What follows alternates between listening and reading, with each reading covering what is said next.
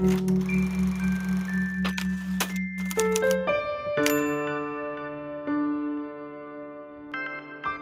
I was, being a regular kid until I was 9.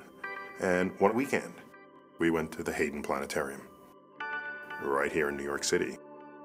And, right, it's just another museum until they turn out the lights and the stars come out.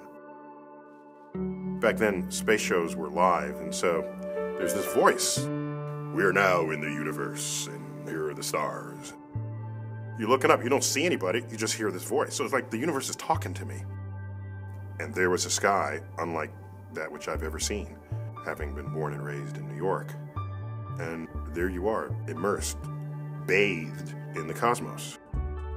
And that can be quite influential on a 9-year-old, as it was on me.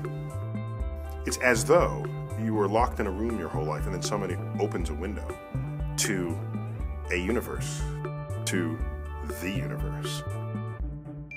2 years later, my parents bought me my first telescope. Then I saw the sky as sort of the universe had intended it to be seen, bringing the moon to me as never before. That was it. I was hooked. From then on, I wanted to be an astrophysicist.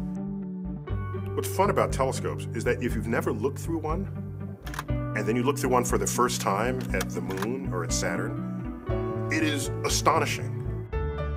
Saturn has rings. Oh my gosh, the moon has craters. Things you've heard about and read about, but to experience them yourself becomes a singular moment in your life. You are there in the universe, and you can't get enough of it. From then to this day, when I look up at the night sky from spectacular vistas, mountaintops, middle of the ocean, I look up, and when I see the night sky, I say, that reminds me of the Hayden Planetarium. In fact, looking back on it, I would say, that weekend, the universe called me.